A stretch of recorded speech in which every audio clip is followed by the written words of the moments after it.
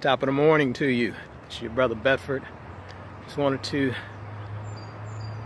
share my morning thoughts with you.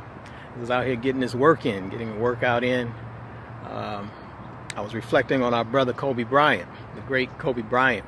And like yourself, you've probably seen hundreds, if not thousands, of interviews and tributes about our brother. And so I was reflecting this morning on two of his great attributes that I've heard consistently out of the hundreds of interviews and profiles and documentaries. These two dynamic attributes remain consistent. And I said, wow, let me kind of see if I can think. I've been thinking about this for over a week. Because I saw it immediately, but I just kept thinking about it and just kept seeing it and hearing it over and over and over again. These two dynamic attributes that our brother possessed that allowed him to grow into being the person that he was and is. And I also reflected on how these attributes can be embraced and utilized by us as just human beings, period. But as entrepreneurs and business owners, how these attributes could really help us to manifest whatever greatness we're attempting to manifest in our life, right? So these two attributes, I mean, it's to a T. With the interviews I heard from all of the legends, the number one attribute that stuck out to me was Kobe Bryant's curiosity.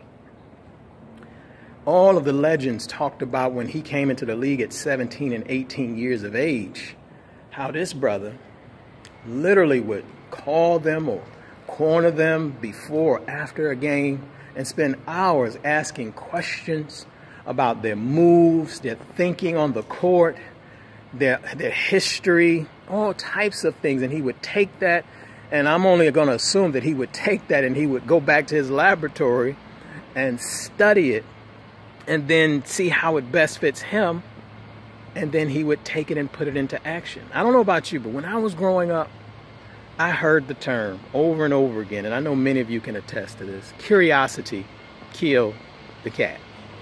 And now, obviously, it's not, 40 years later that I hear the second half of that, and satisfaction brought him back. But we were taught at a young age to not be curious.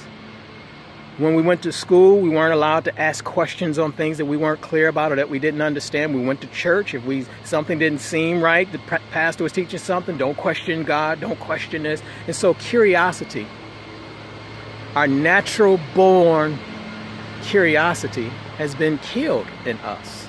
But Kobe Bryant didn't let that die. He embraced his curiosity and he used it every chance he could. Even all the way up until his death, he was still asking questions and learning about new ventures, new industries. He had the humility to absorb whatever it is that they were sharing like a sponge. So curiosity. The second attribute, this brother had a relentless work ethic.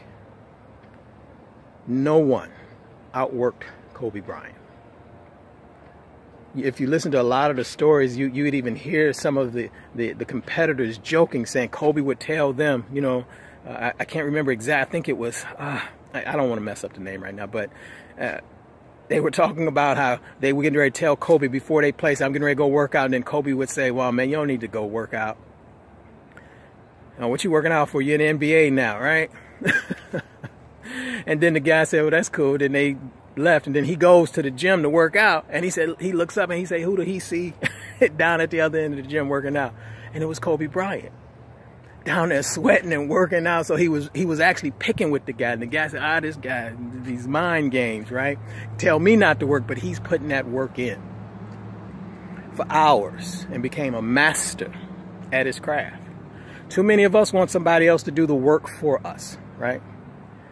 Someone is going to build my business for me. It's not going to happen. I don't care what they tell you. I don't care how easy they say it is. If you're not willing to put in the work, if you don't develop a work ethic where you're getting up thinking about what you're trying to do, you're sleeping dreaming about it. I'm not talking about it in an obsessive way.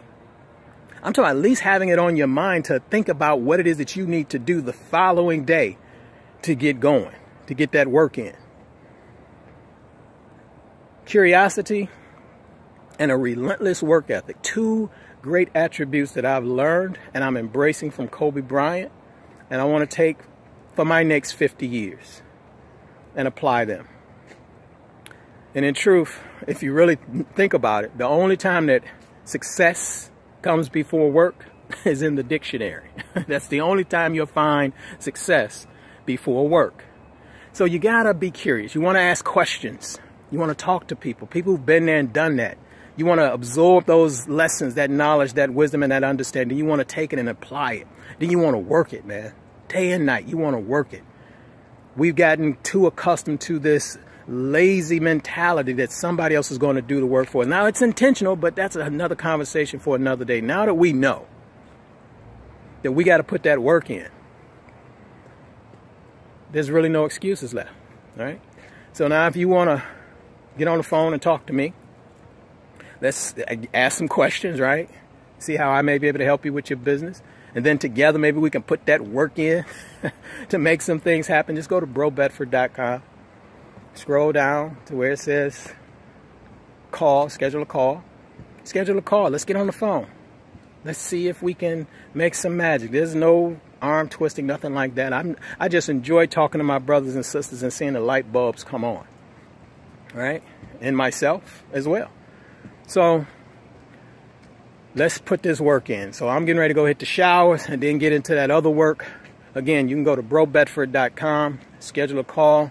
But these two great attributes of Kobe Bryant, that's how I want to honor his legacy. It's not going to be wearing the jersey. It's going to be being like a child, staying curious, asking questions, and then putting that work in. So this is your brother Bedford, and let's get that work in. Talk to you soon.